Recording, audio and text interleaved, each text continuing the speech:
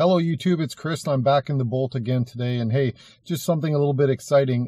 People ask me all the time about my top box and bike rack and how the effect is on my consumption. So today what we've got is, we're in Vancouver, weather's been really nice and been getting incredible consumption at 12.5 kilowatt hours per 100K.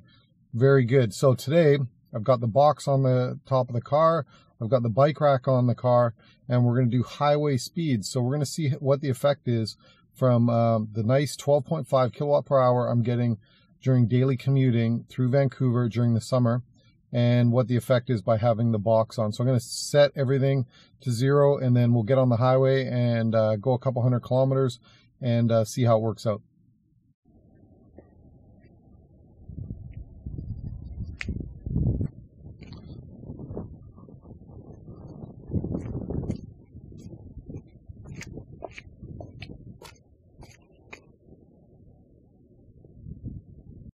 Okay, so you can see there that our range right now, 322 kilometers is estimated.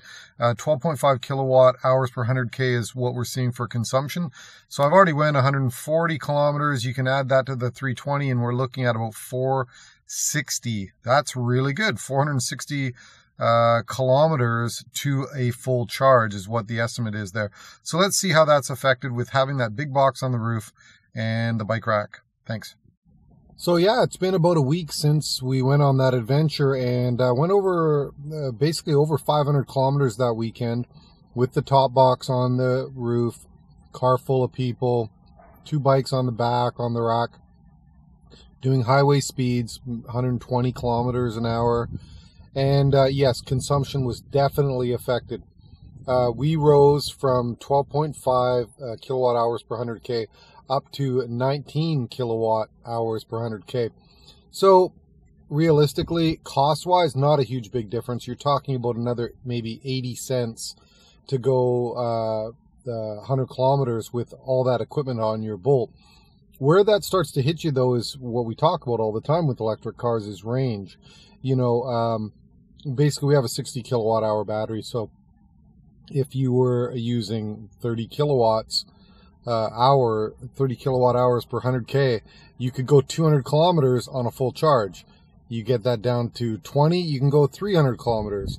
You get that down to 10, you could go 60.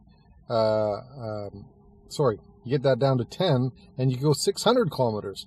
So if you can get down to 15 kilowatt hours per 100K, you're going to be able to go 400 kilometers in your Bolt.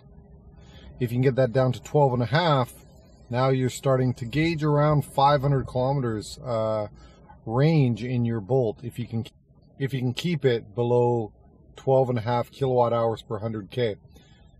So that's just something to take consideration. And you know what? That's even more reason why I like the Yakima Landing Pad 19, that allows you to remove that box and the rails all in one shot, because when we got to our destination, of course, and now I'm using 19 kilowatt hours per 100K, I took the whole box and rack and everything else off and went back to normal driving, put the box back on when we got back on the highway and had to go home. So that's really good. The other thing is, of course, that huge big box on the roof of your Bolt. The Bolt is basically silent. So when you put a huge big box like that and rails on your car, you're going to hear the hum and the howl. You get used to it, of course, when you're driving at highway speeds, but you'll notice it almost immediately. So again, another big thumbs up for the Yakima rack system that allows you to take all that stuff off your car when you're not using it. And my recommendation, of course, for fuel economy or for consumption in Chevrolet Bolt is to not have roof racks and not have boxes on your car, unless, of course, you're actually using them. Then it makes all the sense in the world. We want to try to use the car. The thing with the Chevrolet Bolt is it can be your one car.